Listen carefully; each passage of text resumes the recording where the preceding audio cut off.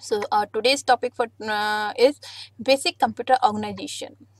Whatever be the shape, size and structure of the computer you are using, all the computers are organized in the same way.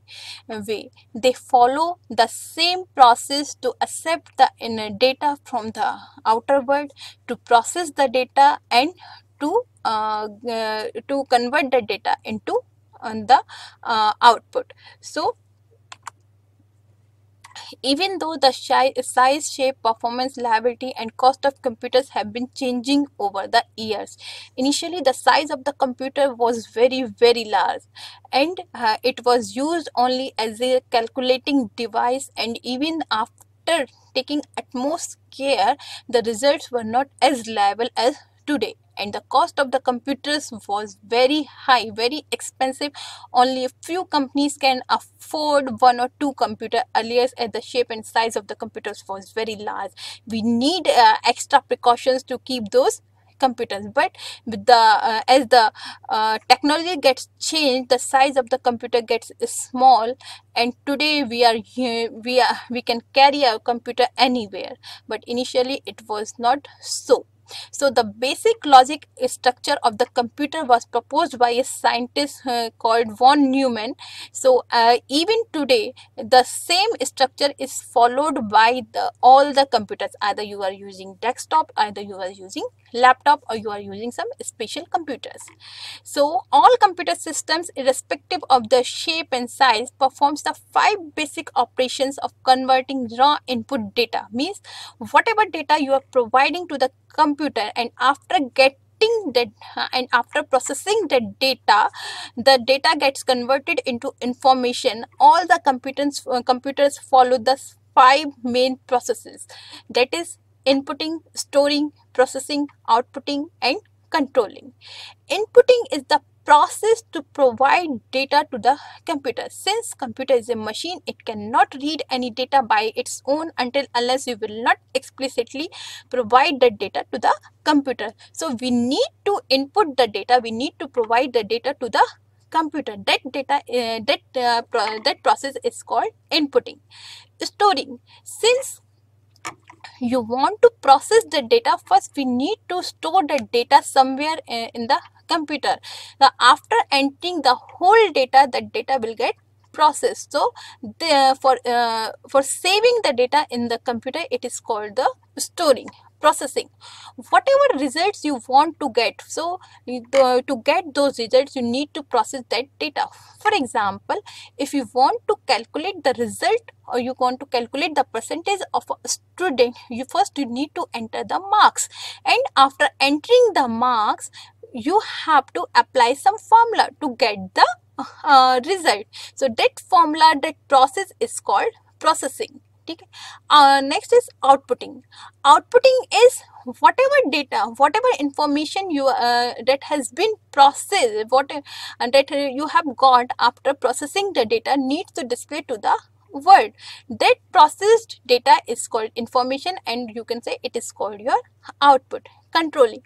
Controlling, it is the mechanism to control all the above 4 processes. So this is the basic organization of a computer system. It is the block diagram of a computer. We have 3 units in this block diagram: input unit, the total storage unit, and the output unit. The solid lines are indicates the flow of instructions and data, means how the data, the input that you have been provided to the computer moves inside the computer, and the dotted lines indicate the control exercised by the control unit, how this control unit controls the whole part of the computer. So let's start from the beginning. The input unit is used to take data from the outside world. The data can be in the form of program. Program is called a set of instructions, means how you can manipulate that data. So program or data you provide to the input unit. Once the data has been read by the input unit will send it to the storage unit, because before processing the data, you need to store that data somewhere. So the storage unit, or it is called your memory. This memory helps you to store the data. We have two types of memory in it.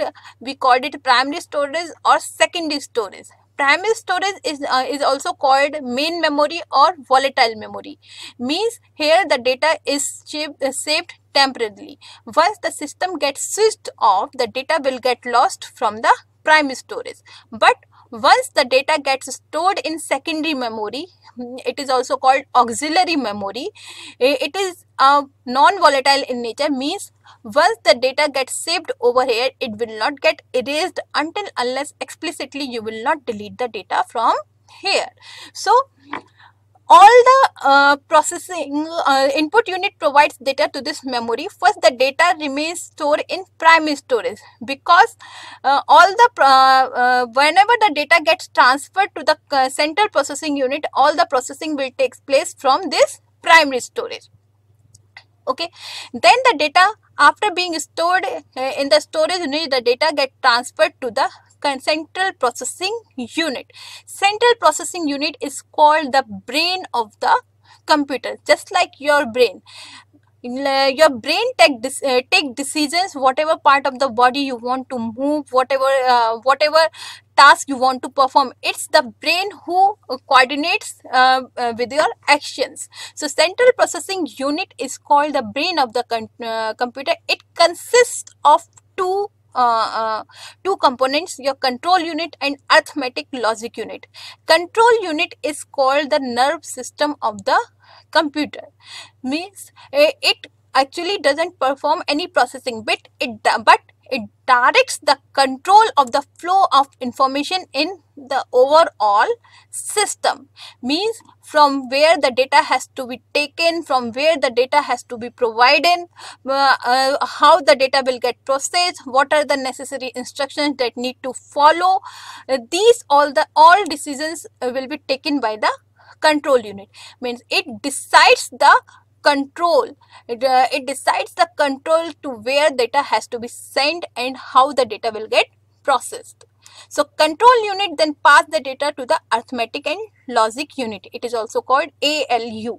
ALU is used to perform all arithmetic calculation and to take some decisions. So after being processed, the data again move to the storage. If you want to save the data permanently, the data will move to the secondary storage. Otherwise, if you want to provide the data to the outside world, the data will move to the output unit. This output unit used to display the data in the form of information to the outside world. So this is the basic organization of a computer system. So if we summarize all these operations, an input unit performs the following function. It accepts or reads instructions and data from the outside world. It converts these instructions and data in computer acceptable form. Since we as a human can give the information to the computer in our language, whatever language you are using, but computer understands the binary language, that is the language of 0 and 1. So we need a mechanism to convert the data into a computer acceptable form that can be done by your input unit. It supplied the converted instruction and data to computer system for further processing. So it whatever data it gets from the outside world, it was converted it into computer acceptable form and then process the data for further processing. Output unit, it accepts the result produced by a computer. Since the computer generates the result in computer readable format, but that is not acceptable by the outside world, we need a process that converts this computer generated results into a human understandable form. So it accepts the results produced by a computer which are in coded form, hence we cannot easily understand them. So it converts these coded results to human acceptable form. It supplied the and then it supplied the converted results to the outside world. Storage unit, as I told you, data and instructions required for processing. It holds the data and instruction, means whatever data you are getting from the input unit, it needs to be saved somewhere for processing. So storage unit acts as a medium to store data and instructions. It also stored the intermediate results for processing. For example, if you're calculating the result of a student, you're calculating the percent of the student. First of all, you need to find out the sum of all the marks, and then you can calculate the percentage. So the sum of the marks is your intermediate result. So storage unit will also act as an as a medium to store your intermediate results.